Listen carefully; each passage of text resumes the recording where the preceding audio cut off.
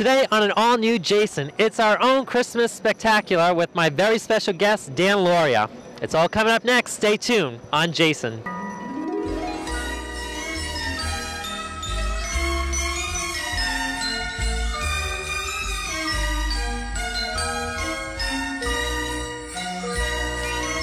Welcome back, everybody. Thank you so much for joining us today and for spending your Christmas and New Year's with us. Joining me today on this very special Christmas special of the Jason Galka Show is Dan Lauria, who you recognize, I'm sure, from The Wonder Years, a hit sitcom back in the 90s, and more currently, Sullivan and Son on TBS. Well, he is here in New York for a limited time only, performing live on stage everyone's favorite Christmas story every year, A Christmas Story. Dan, welcome to you. Thanks, Jason. Merry Christmas. Happy New Year. Same to you. Thanks for having me. My pleasure. Thank you for coming down to the Gansford Hotel today. Beautiful hotel, one of our sponsors. So let's talk about The Christmas Story. We all have seen it, but now it's been brought to life as theater. Well, yeah, we're never ahead of the audience in this play. You know, as soon as the crate comes out with Fragile written on it, about 20 guys yell out, Fragile! You know, so as soon as they see the flagpole, they know the boy's going to stick his tongue on it. And, but that's, you know, that's one of the things I love is a lot of, especially the adults, they walk in with that little chip on their shoulder. You know, what have you done to my favorite movie? And, you know, I'll come right out and say it. The play's much stronger than the movie. Yeah. Wherever Ralphie fantasizes in a movie, that's a production number now. And a couple of the numbers are as big as any production number you'll see on Broadway. Busby Berkeley would be jealous. But you are no stranger to the stage at all. I mean, you've done The Wonder Years, you're doing Sullivan and Son now, you've done many guest appearances over the years. But you stated before that you do one show live every year. Yeah, I was very fortunate to meet Charles Durning. The first month I came to New York, he was like my dad. And then later on, Jack Klugman. And both of them were real theater rats. You know, they would, Charlie told me 35 years ago, if I ever went a year without doing a play, he would never talk to me. So I never went a year without doing a play. And here you are still performing. It's your 60th, right? 60th play. Yeah. Wow. Yeah. And both Charlie and Jack passed away while I was doing A Christmas Story last year on Christmas Eve, 4 hours apart. Wow. Yeah. That's sad, though. Yeah. But amazing inspirations. Yeah. Absolutely. And they were the old school. But that's the way things should be done, right? I mean, that's the way the best productions went out, was old school style. Yeah, it was, you know, they had a real love of the art of acting. Mm-hmm. And it was also in the time when, you know, they survived as actors through doing television, a lot of live television back then, which is gone. But they also, on their episodic television, they did 3-4 minute takes without a cut. Whereas today, I mean, Argo won Best Picture, and the longest take without a cut is less than 20 seconds. Wow. So it's a different art form. You know, I'm not saying it's easier or harder, it's just different. Right.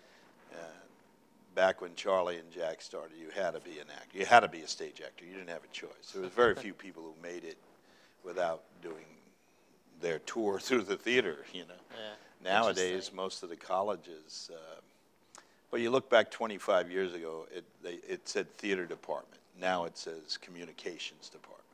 Well, yes, so we have a lot of actors who have never done a play. Yeah. But it absolutely helps in acting, I'm sure. I mean, you know, going from the big screen to the stage, I mean, it's a big transition for a lot of people, I'm sure, but it certainly keeps you up on your game.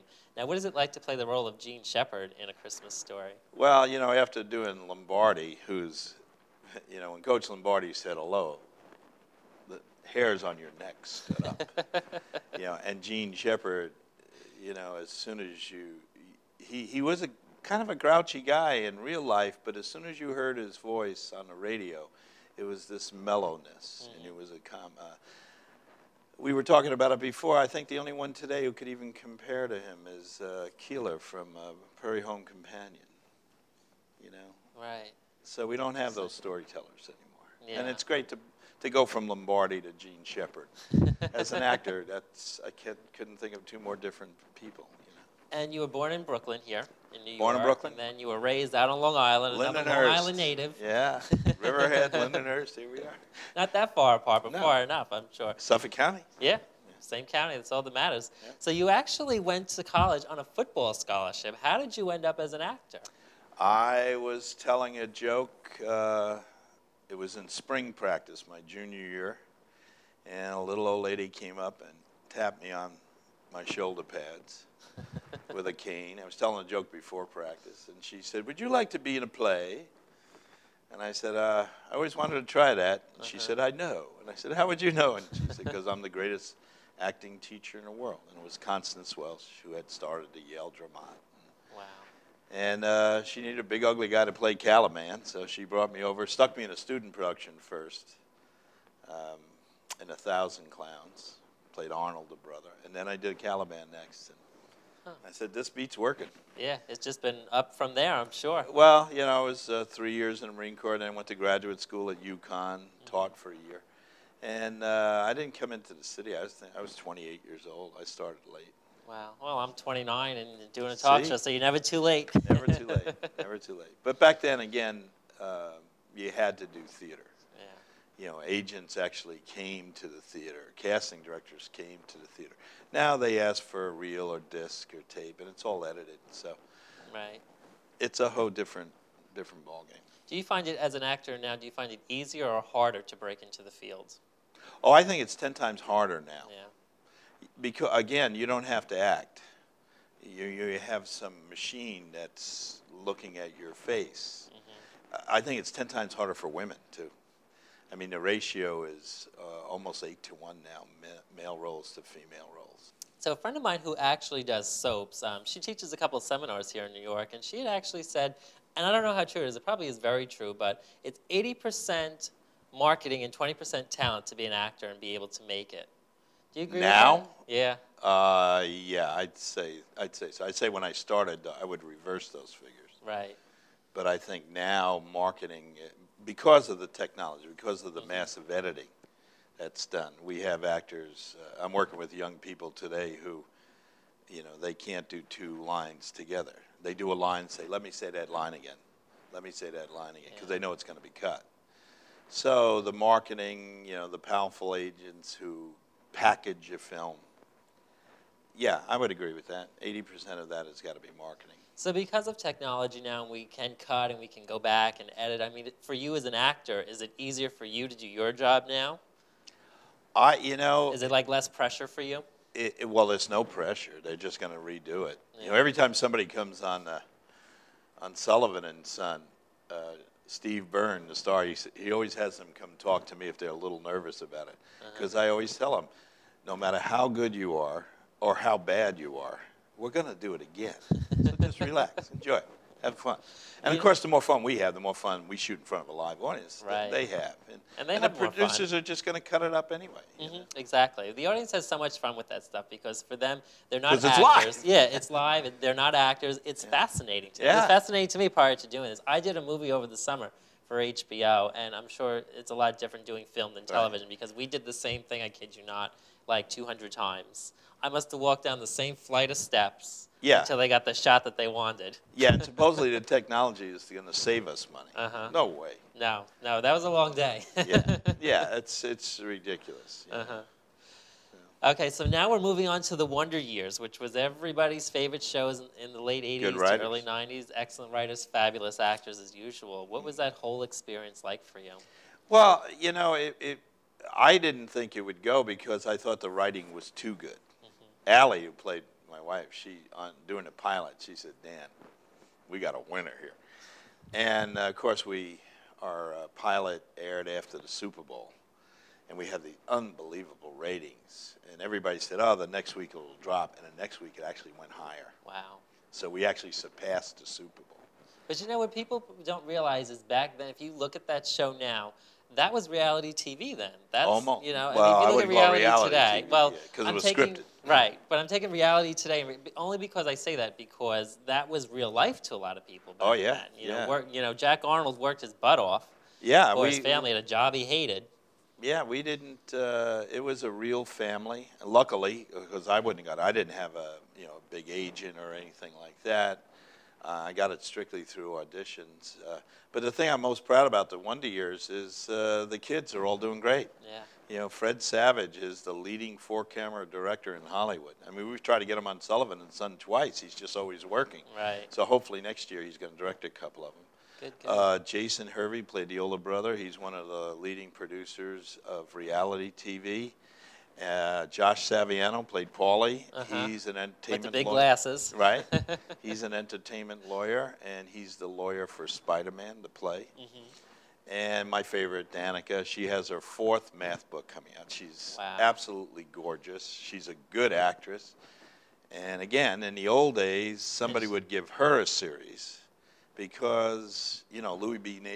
Mayer's name was on everything. Fred Silverman's name was on everything. Right. Brandon Tartikoff's on. And they wanted to take pride in it. So instead of putting Lindsay Lohan or Paris Hilton in a series, they would take Danica McKellar, put her in a series, and brag about this girl has written 4 math books and is an icon to these young girls. Absolutely. I mean, I find it hard to believe that she's doing math books now. She was such a great actress. I mean, I was young when the show was on, and even though it was kind of short-lived, it was 5 seasons, I believe, it still was an Emmy Award-winning show, superb ratings, and as you said, they went up every week.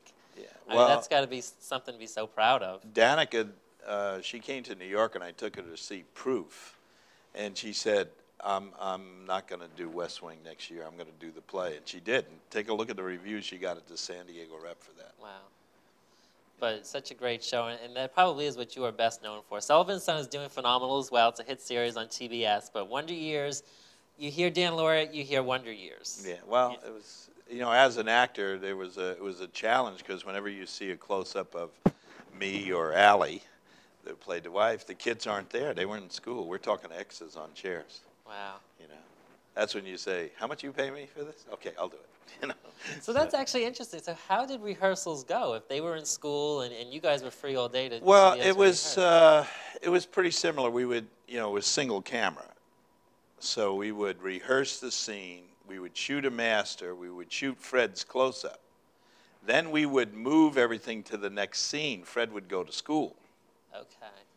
And then he would come out, we would rehearse that scene, do a master, do his shot, and then next school. Then, at the end of the day, we'd shoot the adults. So you had to remember his reactions and everything. Wow, that's interesting. I would love to see like a behind-the-scenes footage of that, because that's just got to be so fascinating. Well, we actually enjoyed it. The kids were great. Just like in A Christmas Story, the kids they're fun to be with. You know? They're the best actors, you know. And they always say, Dan, you got any notes? I said, yeah, don't act. Don't act.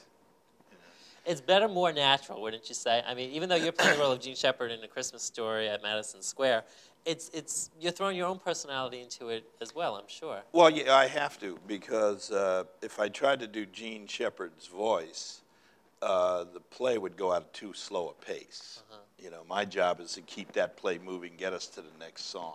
Right. So you have to adjust. It's not like Lombardi. I had to do his voice, but Lombardi was at such a speed it kept it going anyway. Yeah. You know, so but Jack Klugman always had the best line. He always said, "Took me 10 years to learn how to act, and 35 years to learn how not to." You know, I can believe that. Yeah, you try to. If you see the machine working, it's something you're not doing something right. Right. So with the Wonder Years, I mean, what are some of your best memories that you walked away from that show with? Well, you know, again, the kids, they all were, we knew, even when the show left, these kids are good kids. You know, the public only hears about the kids who wreck hotel rooms. But, you know, our business is like anybody else's business. 85% of the people in our business are hardworking, they care about their art, what they're doing, and 15% are jerks. And the only difference with our business is we promote the jerks. We don't promote the 85% who really care about what they're doing. I never understood that. Right. You know, every talk show I'm on, I try to talk about Danica because I'm so proud of her. Yeah. So why isn't the network talking about her? Why doesn't she have a series? I've seen photos of her. She's a beautiful young woman. She's stunning. She is. Yeah. She's exactly what you thought Winnie Cooper would grow up to be. So that's how hot she is, you know. But I see her just bursting with personality. I mean, I remember Winnie was very, like, kind of shy and kind of kept to herself as a character. But I look at her photos, and this girl is just blossoming with personality. Oh yeah, she's She's great. gorgeous. Yeah, no, she comes over, watches old movies. She cares about her art. So you keep in touch with a lot of them. Oh yeah, I mean I don't see Fred as much as I'd like to, but that's because he's busy. Right. Jason I only see when he comes to town. Josh I see when I come to New York and do a play. He came a Christmas Story. You know, Very nice. so we keep in touch. I go see anything Allie is in. She comes and sees anything I'm in. So she's still working as well. Yeah, she's still on one of the last soap operas left out there in LA. Which one? I just started a new soap opera. It's starting next month. Look for it. I forgot which one she was in. I forget it now. Well, you did a little One Life to Live yourself as well. 2 years. It's where I met Judith Light. Yeah. Yeah, when That's I got a great Lombardi, relationship. and Judith is great. They said, okay, you're going to be Vince Lombardi. Tommy Kaler, a great director, he said, give us some names. I'd be glad to audition them, you know. And the very first name, I gave him 5 names. The very first name I gave him was Judith Light. And a lot of people were like, oh, 2 TV people? I don't know. Maybe we should get a Broadway person, you know. I said, why don't you just see her, Tommy? Right. Unfortunately, I couldn't be there when he auditioned her. But they didn't say, oh, go home, we'll let you know. They said, could you wait in the outer office? And they called me and they go, she's got it. We're not letting her leave. You know, so they actually brought her in and put her on the phone with me. Yeah. Oh, are you kidding? She's won 2 Tonys since Lombardi. Good for her. She's one of the finest people I've ever, you know, people don't understand that, like somebody like Wendy Malick, you see her in Hot in Cleveland. Well, I did The Guys with Wendy Malick. You want to see a good dramatic actress. And Judith, you know, who's the boss? That's all I hear. Did you see her do Wit? When I saw her do Wit, I said, I got to do a play with this lady. Yeah. But I knew that back on the soap opera. You know, I remember a lot of her commercials that she did. I remember a lot of her Lifetime movies. I was a big Lifetime fan. But I saw Who's the Boss, of course. I mean, that was another hit show in the 90s that you watched. I mean, you were glued to the TV back then. You know, you didn't have your iPad and your iPhone to catch up like that. You had to watch it on TV, and that was it. Yeah. You know. And those 90-minute movies, movie of the weeks, you know, people don't realize back then we didn't do pilots. You did a movie of the week. Right. And then they would test it, and then they'd say, okay, let's make a series. And again, it was a smart business because now they make 20 pilots when they only need 4. Yeah. So 16 of these hour shows are a total waste of money. Back then, we did 90-minute movies of the week, and the 4 that you thought would be a series, they were made. The other 16 you sold to these cable channels. Interesting. You had a product to sell. So right. I love when they say to the artists, we don't understand the business. Well, I think we'd have a better batting average than these guys. Yeah, I think you have a great understanding. I mean, have you ever thought about being like a casting director or an agent yourself? No. I have a shirt that says, no, I don't want to direct. I only like to act. I write a little bit. I write for my friends, you know. So. Interesting. Well, you are a writer. You have a series book out there as well, which we're going to get to. We're going to take a quick break here, and we come back more with Dan Lauria on our very special Christmas segment of the Jason Galka Show. We'll be right back. Welcome back, everybody. It is our Christmas spectacular today here at the Gansberg Hotel on Park Avenue in New York, and I'm joined with a very special guest today, Dan Lauria, who is back in New York for a limited time only, performing live on stage A Christmas Story. Dan, great to have you back. Thank you. Thanks again for being here. So before we took a break, we were talking about A Christmas Story, performing it live on stage. We got through the Wonder Years history. Your most recent project you're on now is Sullivan and Son on TBS. Tell us about it. Yeah, it's based on the humor of Steve Byrne, who's the star of the show, who is a stand-up comic who is half Irish and half Korean. And I play his father, and Jody Long plays the mother, and it all takes place in a bar in Pittsburgh. And there are 3 other stand-ups who are friends of Steve's that are in the show, Owen Benjamin and Roy Wood and Ahmed. And, of course, we have the old-timers, Christine Ebersol and Brian Doyle Murray, Jody and I. Right. And we have 2 young girls, Valerie and Sue, so they're great, you know. Yeah. It's such an interesting show, and it's hysterical as always. And I mean, this is such a different role than playing Jack Arnold, isn't it? Because I remember Jack being like, you know, like we talked about earlier, he hated what he did. He was very stern-looking. Didn't smile very much. No, and you're the complete opposite. Look at you. No, in Sullivan and Son, you know, I'm the sane one in the asylum. You know, so I'm allowed to smile. I'm allowed to laugh. You know, it's like Judd Hirsch in Taxi. Usually the story is not about Judd Hirsch. He's the one that gives the moral message. And Kind of Sullivan and Son, I kind of do that. So it's a very fun show. There's probably a lot of hysterical moments that go on off camera that we, the audience, don't get to see. Yeah, well, the audience that's there on the night of shooting, they get to see some funny stuff that'll never make the air. But it's amazing. The more fun we have, the more fun the audience has. Right. So if you ever come out to LA, you got to come to a taping. Absolutely. You'll be upset they pay me so much to do that. You say, you get paid for that? I might ask you for a job. Yeah. Well, I don't have power on that. There's a lot of actors I would love to get jobs for. So. Right. But such a great show. And, I mean, is this like, are you back in your element now? Because you do have such a very big, bubbly personality about you. And I feel like Sullivan that you're playing in Sullivan and Son, like this is like the perfect role for you. It's so much fun. I wouldn't say it's a perfect role for me, but well, it allows. I think. Yeah, well, I don't know. actors we kind of change with. I wouldn't want to get pigeonholed in one thing. For a long time after the Wonder Years, it was always play the father. And but I like that's why I love the theater, because you get to really to go from Lombardi to Gene Shepard. And that was in 1 year. It's not like 5 years later somebody let me do something else. So is that kind of like a big transition to go from one personality to the other? Well, it's a different research. It's a different attitude on stage. It's all about creating that attitude and having the confidence to go with it. Do you have a preference as opposed to performing on stage as opposed to performing on television?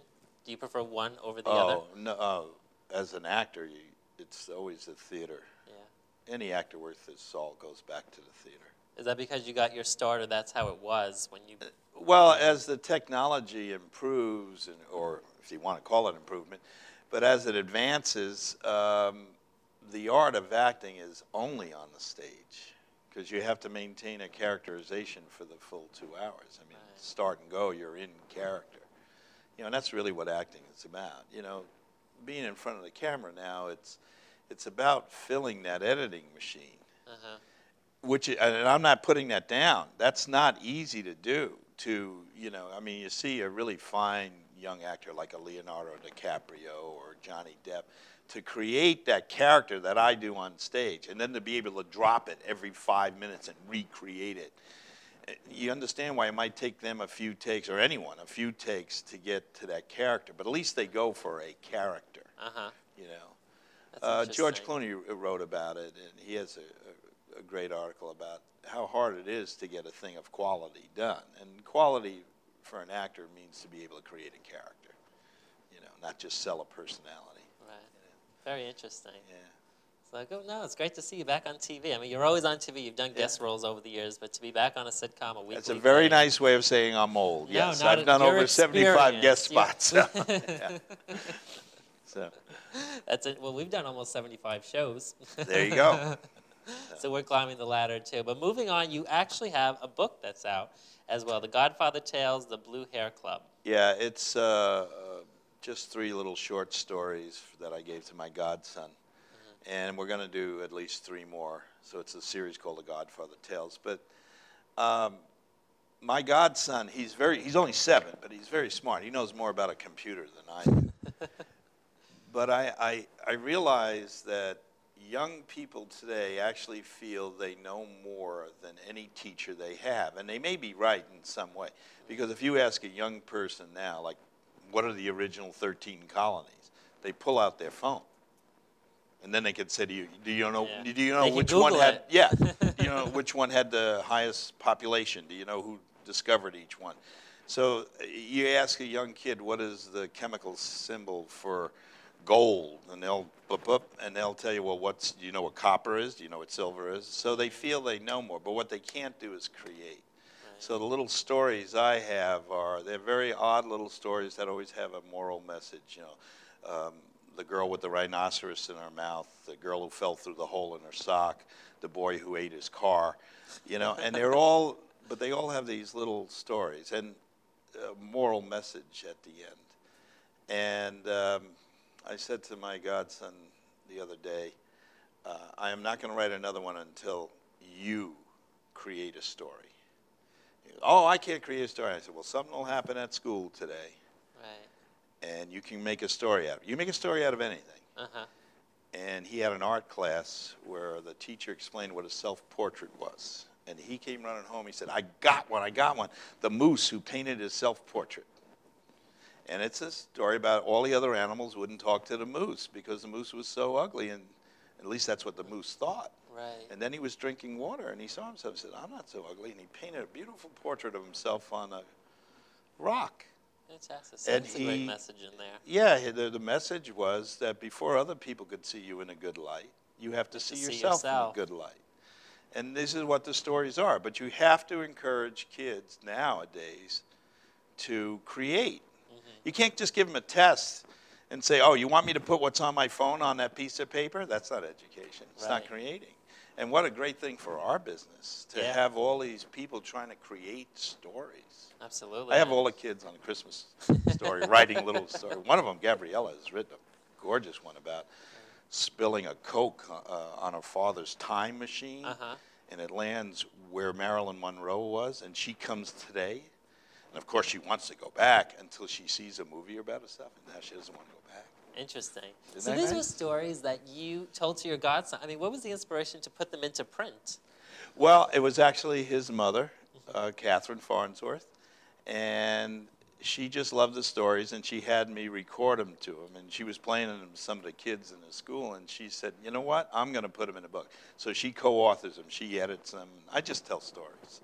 I think you're a great storyteller. I mean, during the break, people at home didn't see, but we were talking, about acting. Well, that's what acting is, telling stories. It was great stories, actually. I wish you guys could have been here. But just fantastic. Oh, I love, a lot of my good friends now are gone, like Charlie Durning, Jack Klugman, Peter Falk, Dom DeLuise. We all used to go to dinner, Hal Gould, and I would just sit there and throw out a name. Like if you threw out Dean Martin, forget it. They all loved Dean Martin. They could talk about Dean Martin. And then the great actors they worked with, George C. Scott, and people like that. And, Jack Klugman knew John Garfield very well. He was actually at his house when he got his subpoena to appear before the House Un-American Activities Committee. Wow. So I would always bring some young writer so I could hear the same stories over and over. Yeah, when they're fast. I mean, you were just telling us a story actually about being roommates with Ed O'Neill, who played on Married with Children. Yeah, that was another great, well-known show back in the '90s. Eddie lent me the money for my rent because he was in a play that was on Broadway, which was not a hit, and I was in a play off, not getting paid. That was the biggest hit in New York. I'm not worried about you. Such a cliche. Yeah, right. So fantastic. Yeah.